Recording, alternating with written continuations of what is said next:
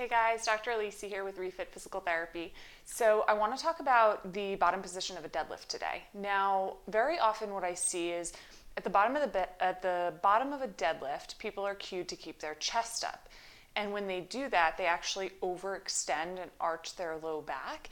And then that can actually lead to complaints of low back pain when they're deadlifting, is because they're engaging too much of their lumbar spine and they're not putting the load into their hamstrings and glutes where it should be.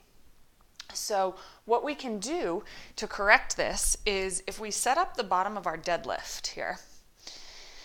Now what you'll see is if I'm here, the common compensation is if I keep my chest up, I arch my low back. And it's not, while it's bad to be rounded, it's also bad to be in this overextended position.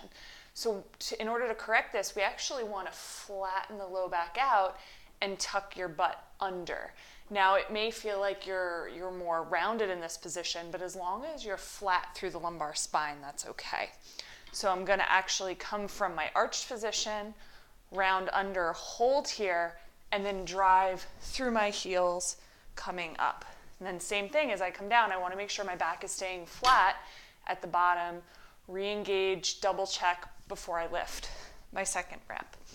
So that's going to just be a simple cue. If you yourself or you see another athlete arching at the bottom position, have them flatten out the spine, then lift and see how it feels. All right?